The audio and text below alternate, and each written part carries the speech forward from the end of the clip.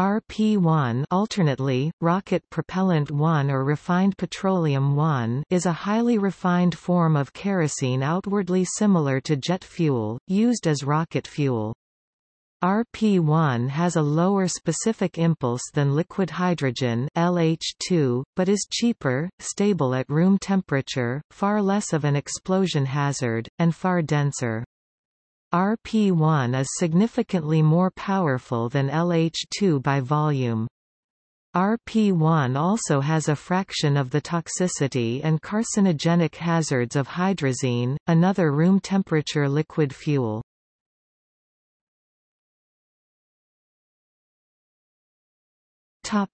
Usage and history. RP-1 is most commonly burned with LOX, liquid oxygen, as the oxidizer, though other oxidizers have also been used. RP-1 is a fuel in the first-stage boosters of the Soyuz FG, Zenit, Delta I-3, Atlas, Falcon 9, Antares, and Tronador-2 rockets.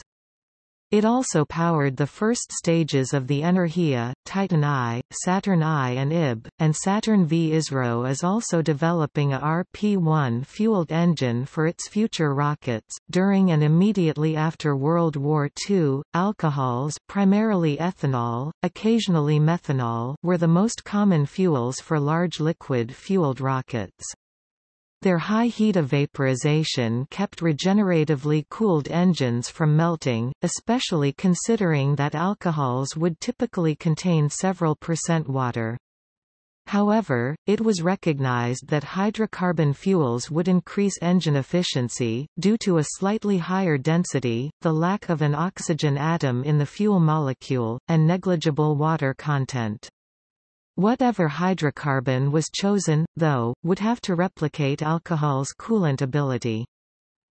Many early rockets burned kerosene, but as burn times, combustion efficiencies, and combustion chamber pressures increased, engine masses decreased, which led to unmanageable engine temperatures.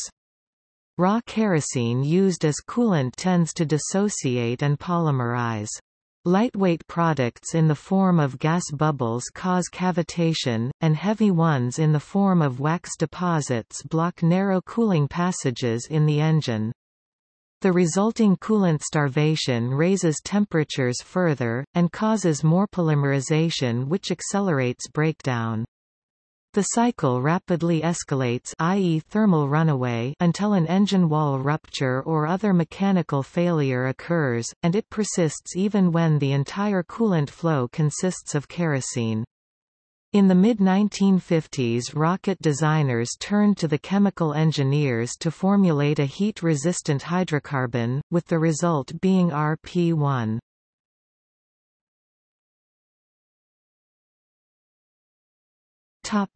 Fractions and formulation. First, sulfur compounds were severely restricted. Small amounts of sulfur are naturally present in fossil fuels. It was known that sulfur and sulfur compounds attack metals at high temperatures. In addition, even small amounts of sulfur assist polymerization. Alkenes and aromatics were held to very low levels. These unsaturated hydrocarbons tend to polymerize not only at temperature, but during long periods of storage. At the time, it was thought that kerosene-fueled missiles might remain in storage for years awaiting activation. This function was later transferred to solid-fuel rockets, though the high-temperature benefits of saturated hydrocarbons remained. Because of the low alkenes and aromatics, RP-1 is less toxic than various jet and diesel fuels, and far less toxic than gasoline. The more desirable isomers were selected or synthesized. Linear alkanes were removed in favor of highly branched and cyclic molecules. This increased resistance to thermal breakdown, much as these isomer types improve octane rating in piston engines.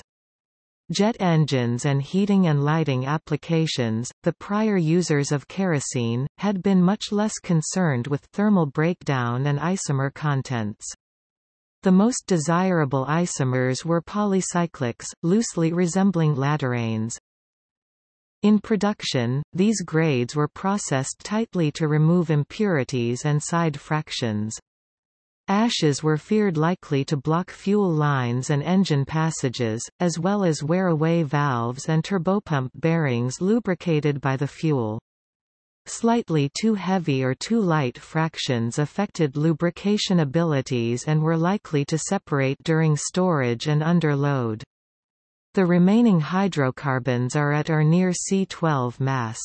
Because of the lack of light hydrocarbons, RP-1 has a high flash point and is less of a fire hazard than gasoline, petrol or even some jet and diesel fuels. All told, the final product is more expensive than straight-run kerosene. On paper, any petroleum can produce some RP-1 with enough processing. In practice, the fuel is sourced from a small number of oil fields with high-quality base stock. This, coupled with small demand in a niche market compared to other petroleum users, drives the price.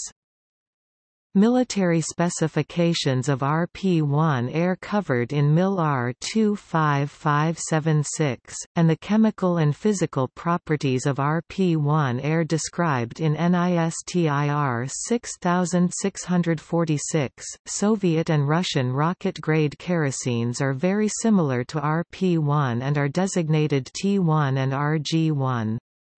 Densities are higher, 0.82 to 0.85 grams per milliliter, compared to RP-1 at 0.81 grams per milliliter. For a short period, the Soviets achieved even higher densities by superchilling the kerosene in a rocket's fuel tanks, but this partially defeated the purpose of using kerosene over other superchilled fuels. In the case of the Soyuz and other R-7-based rockets, the temperature penalty was minor.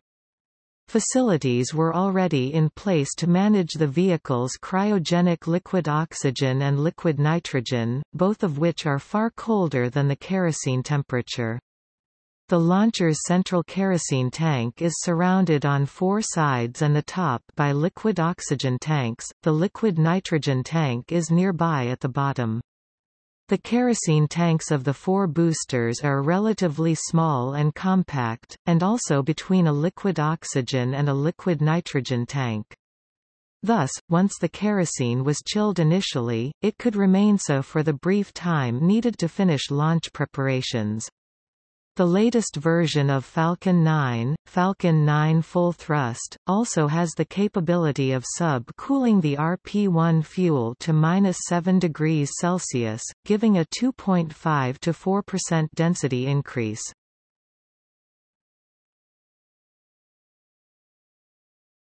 Topic: Comparison with other fuels. Chemically, a hydrocarbon propellant is less efficient than hydrogen fuel because hydrogen releases more energy per unit mass during combustion, enabling a higher exhaust velocity. This is, in part, a result of the high mass of carbon atoms relative to hydrogen atoms. Hydrocarbon engines are also typically run fuel-rich, which produces some CO instead of CO2 as a consequence of incomplete combustion, although this is not unique to hydrocarbon engines, as hydrogen engines are also typically run fuel-rich for the best overall performance. Some Russian engines run their turbopump preburners oxygen-rich, but the main combustion chamber is still run fuel-rich. All told, kerosene engines generate a ISP in the range of 270 to 360 seconds, while hydrogen engines achieve 370 to 465 seconds. During engine shutdown, fuel flow goes to zero rapidly, while the engine is still quite hot. Residual and trapped fuel can polymerize or even carbonize at hot spots or in hot components. Even without hot spots, heavy fuels can create a petroleum residue, as can be seen in gasoline, diesel, or jet fuel tanks that have been in service for years. Rocket engines have cycle lifetimes measured in minutes or even seconds, preventing truly heavy deposits. However, rockets are much more sensitive to a deposit, as described above.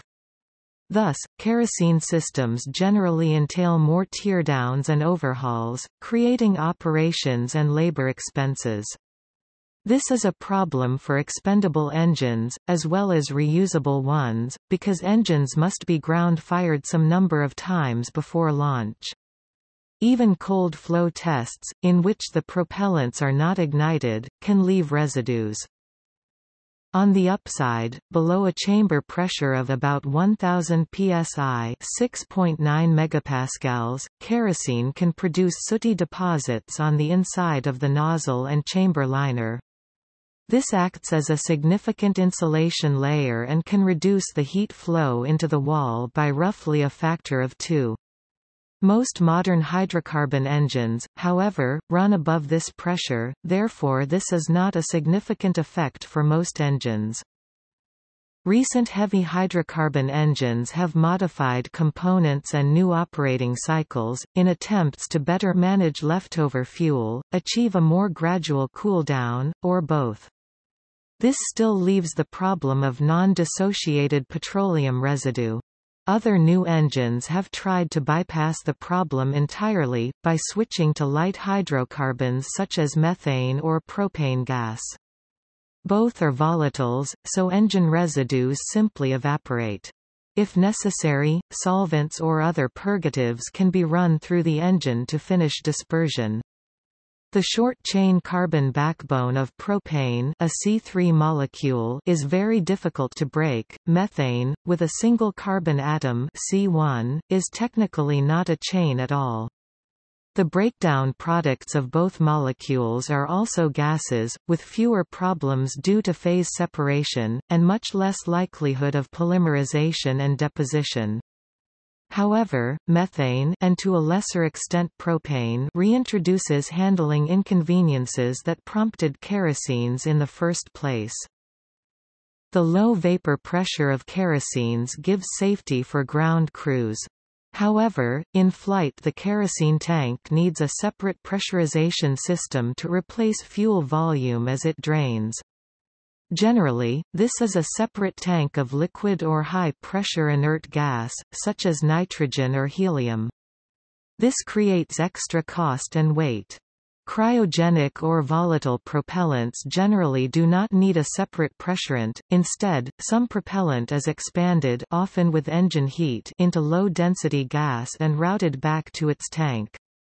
A few highly volatile propellant designs do not even need the gas loop, some of the liquid automatically vaporizes to fill its own container.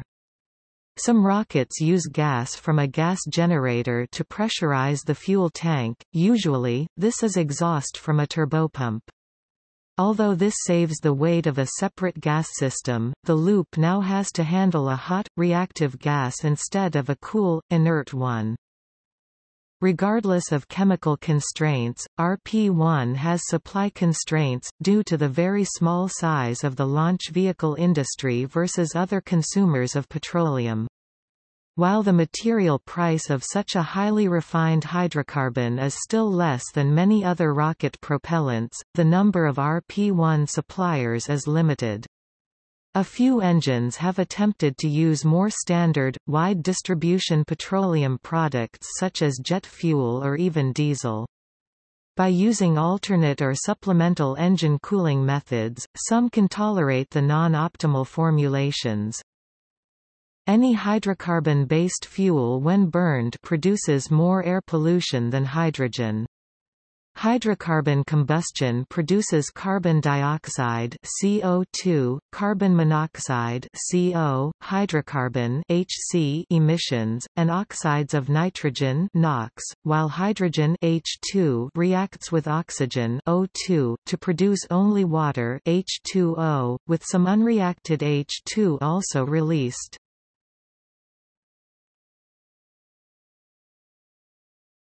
Topic: RP-1-like fuels. Robert H. Goddard's initial rockets used gasoline. John Drury Clark mentions in Ignition, that while the RP-1 specification was being developed, Rocketdyne was experimenting with diethyl cyclohexane. However, it offered few advantages over RP-1, and was dropped. In addition, the military NASA did not yet exist preferred RP-1 because it was processed alongside jet fuels in the same refineries. Soviet formulations are discussed above. In addition, the Soviets briefly used Synton Russian, Synton, a higher energy formulation, used in upper stages. Synton is 1-methyl-1,2-dicyclopropyl-cyclopropane C10H16. Russia has also announced plans to switch the Soyuz 2 from RG1 to naphthol or naphthol. After the RP-1 standard, RP-2 was developed. The primary difference is an even lower sulfur content. However, as most users accept RP-1, there was little incentive to produce and stock a second, even rarer and more expensive formulation. The OTRAG group launched test vehicles using more common blends. In at least one instance, a rocket was propelled by diesel fuel. However, no OTRAG rocket came even close to orbit.